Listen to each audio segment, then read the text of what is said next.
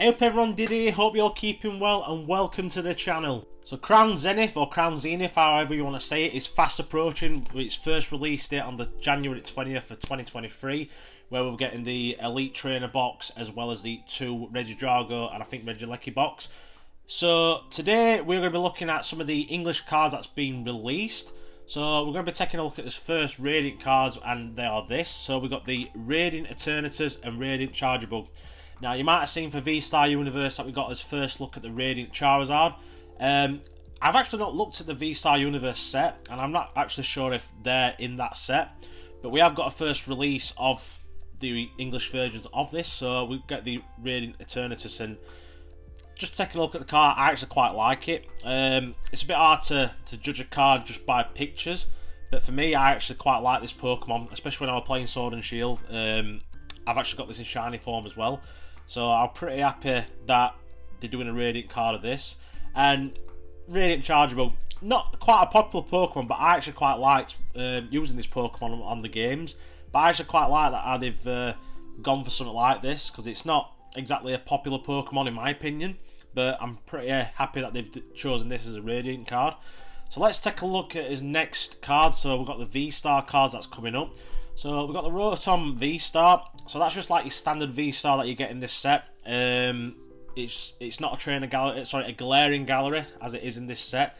So it's not one of them cards, it's just a standard Rotom V-Star card. But one in the glaring gallery is this, the Mewtwo V-Star card. Now, if anybody's got the Charizard UPZ box, you'll have seen the Charizard V-Star from the Charizard angle fighting the Mewtwo, which is pretty awesome. I'm pretty happy that they brought out a card like this. So you actually did see this in the Japanese version of V-Star Universe, but pretty happy they've included this and we get to look at it in English now. So it's still pretty much same, obviously, apart from the language, it's in English. And yeah, this is a 100% chase card of mine to go with the Charizard that I've already got. Two of V-Star cards that we've seen in the V-Star Universe is this, so the Glaceon V-Star and the Leafeon V-Star cards. So we've actually seen these in V-Star Universe, but we've get this first look in the English cards. So these were quite popular last year for the V-Star boxes that they come in, but we didn't actually get these cards. So these are both the alternative arts in the glaring gallery. So again, there's so many chase cards for this set that I'm looking forward to try and get my hands on, because I'm actually going to go all out in this set. I've pre-ordered quite a bit of Crown Zenith, so I'm actually looking forward to trying getting these cards at least.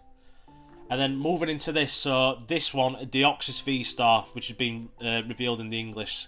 Now, I don't think this one is in V-Star Universe. I know there is a Deoxys V-Star card, but I don't think it's this one. So this has been revealed for the set, and you can just see it in bottom left-hand corner. It is a glaring gallery card as well.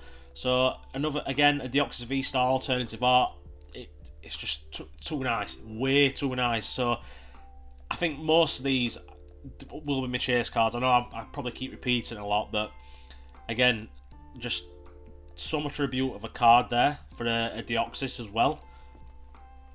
And then moving into a standard V card, so we've got the Kyogre V and as well as the little cute Greedent V. So these will be featuring in the normal set. So you'll see on the Kyogre, it's the card 37 out of 159, and Greedent is 120 out of 159. So there will be 159 cards in the main set, so we know that at least. We don't actually know fully, unless it has been announced, I've not seen it, the full amount of cards with all the secret rares in the set. I should imagine it could be around about the 350 mark again. So again, quite a, not a big set, but like a standard set that you get. And moving into the glaring, I keep saying trainer gallery, glaring gallery cards that we already know from the V-Star Universe. So these are the English versions of it.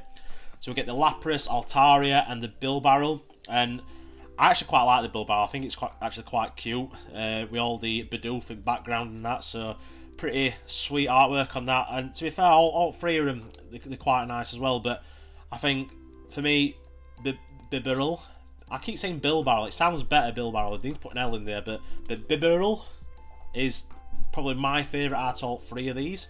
Okay, so moving on to another two glaring gallery cards is the Feevil and Numel. Sorry, we thought it was Numel. It's Ditto card. So Even though it features quite a lot of numbers on it, we do know that this is in the V-Star Universe set, because we did it on a previous video where I picked it out as a favourite of mine. It still is, but this is actually a Ditto card. I thought it would be a Nummel, so you do see a Ditto in disguise there on the right hand side.